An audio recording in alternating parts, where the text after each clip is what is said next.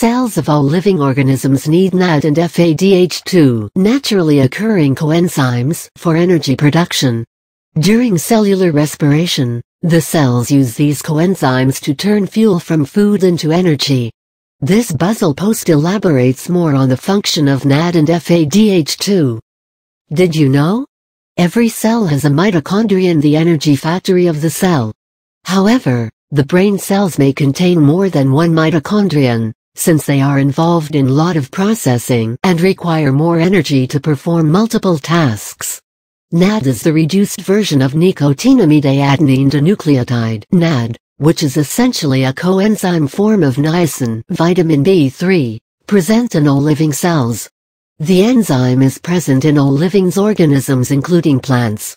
NAD+, the oxidized version of niacin, gains 2 electrons, 2E- and a hydrogen ion, H+, to form a NAD molecule.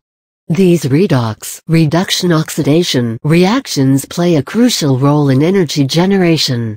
Similar to NAD, FADH2 is the reduced form of FAD, flavonoadenine dinucleotide, a coenzyme. This oxidized form FAD accepts 2 electrons and 2 hydrogen atoms to form FADH2. These conversions also assist in cellular energy production. Function of NAD and FADH2. NAD and FAD in our body plays a crucial role in cellular energy production. The food that is consumed cannot be directly used as a source of energy. Metabolism that involves a series of chemical reactions help to convert energy from food into energy that can be easily used by our body. This readily available energy is stored in ATP, adenosine triphosphate, a nucleotide. Also referred to as energy currency of the cell, the ATP molecule serves as the main storage of energy in cells. NAD and FADH2 in cellular respiration. ATP production is an important part of cellular respiration, the process of generating energy from food, and both NAD and FADH2 that are involved in this process help in making more ATP. It is observed that during cellular respiration, every NAD molecule produces 3 ATP molecules, whereas each FADH2 molecule generates 2 ATP molecules. Cellular respiration is essentially a 4-step process that includes glycolysis, acetyl-CoA formation, Krebs cycle, and electron transport chain. In glycolysis, sugar is broken down to generate the end product, pyruvate. Pyruvate is a 3-carbon molecule, which gets converted into acetyl coenzyme CoA. In the Krebs cycle, acetyl-CoA is oxidized, which releases high-energy electrons.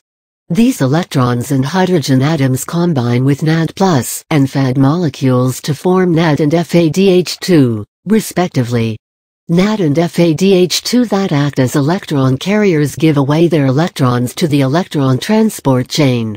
The electron transport chain refers to a group of chemical reactions in which electrons from high-energy molecules like NAD and FADH2 are shifted to low-energy molecules, energy acceptors, such as oxygen.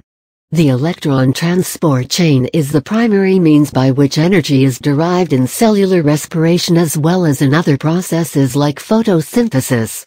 The electron transport chain occurs in the mitochondrion, the energy centers of the cell. The electrons that are shifted from NAD and FADH2 are essentially high-energy electrons.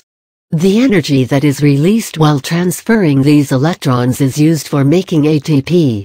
The electron transport chain is the last stage in the cellular respiration that is marked by formation of ATP in the inner mitochondrial membrane.